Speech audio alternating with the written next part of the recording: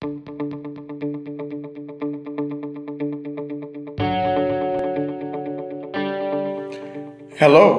my name is Ronald Williams. I work for the Fulton County Library System. Today, we welcome you to our book stream for teens. Today, I will be reading in your hearing Somewhere in the Darkness by Walter Dean Myers. And also, you can get this book at your Fulton County Library System. As you know, we are doing curbside.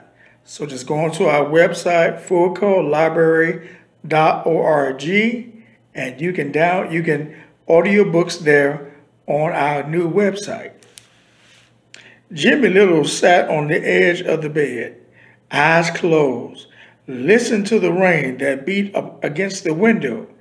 In the streets below, cars hissed by. From somewhere, a radio blared. It had been on for most of the night. He leaned back his head and opened his eyes halfway. He looked into the mirror. The mahogany frame, the overall glass, was nearly the same color as his face. Jimmy smiled.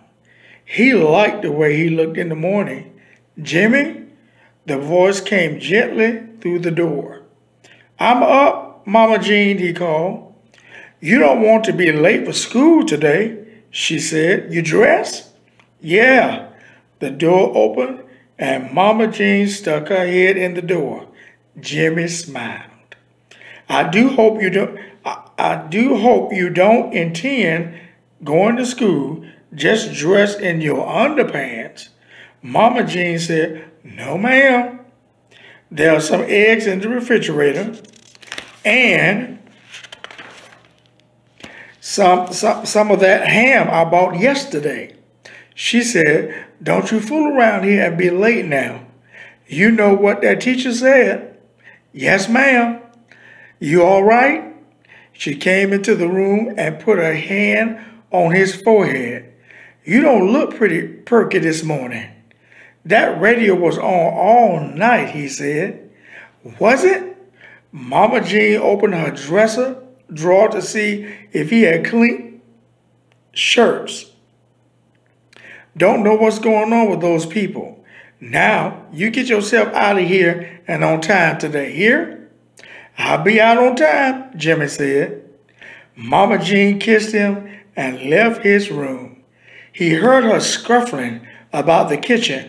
Imagine her moving her large frame around the table, pushing her gray hair in place, straightening up some salt shakers on one of the green vases that held the flowers she so loved.